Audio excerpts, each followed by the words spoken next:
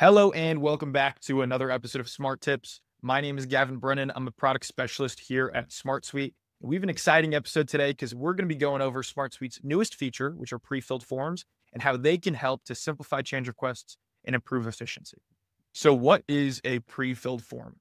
Essentially, it's just a regular SmartSuite form that has some of the fields already filled in by the time that a user touches it. Now, this is useful if you want it to link to a certain record if you're sending it to a specific person, or you want some information that'll be basic to every single person that fills out the form to already be filled in. In this example, we are an event planning company. We have weddings, galas, bachelor parties, all the works. And sometimes we get change requests to these orders. So in this case, we have our orders table right here with our status and all that. And then we have a change request table where users can go and fill out a form where they can make changes to their associated order.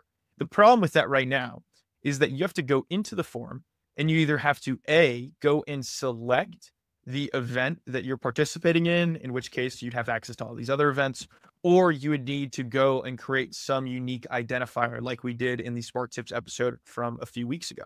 But imagine if you could have this linked record automatically filled out depending on who you send it to. So in this case, imagine we're sending a mass email to everyone involved with the SmartSuite Gala. We know that the order for all of those change requests would be associated with the SmartSuite Gala. So imagine if you had the form that would automatically fill in that order, and you could even hide this linked record field away from view so they don't have an option to change it. And then once they come into your system and that record is created, all of them are already linked to the event that you want. Now, as of right now, the way that you make this change is actually to the URL itself. If you want to have pre-filled variables already inside of the form, you need to make adjustments to this link. So I'm going to attach in the description a help article that my teammate Brian wrote that goes into a lot of detail on the specifics for how you should make these URL changes. But for the purposes of this video, I just want you guys to think about this basic format, which essentially takes the URL of the form that you'd have anyways. You add a question mark to the end of that URL, followed by the word prefill _ and then the parameter. The parameter is essentially just the field that you want to fill in equals the value.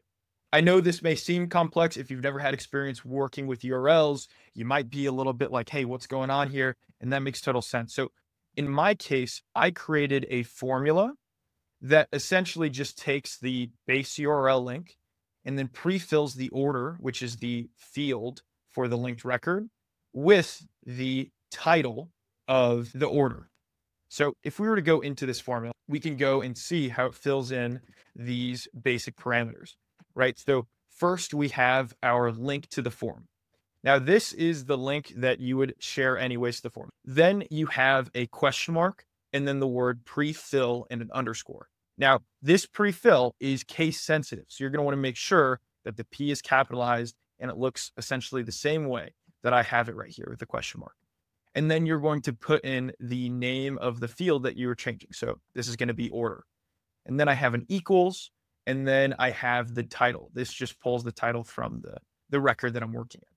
Now, when you see this function, if you're like me, you might be a little bit intimidated because I've never used this function inside of SmartSuite. But this essentially just takes whatever your title is and encodes it to be friendly with the URL, because in a URL, you can't have spaces and all that. This concatenate just turns this all into one big string. And then at the end, we end up with a formula like these. And then if I were to copy and paste this, then this should pre-fill with wedding in Carmel. There we go.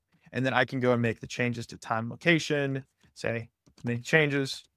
And boom, it's already linked. And that essentially sums it up. It's just changes to the URL that allows you to go and make those changes to what is pre-filled and what is not.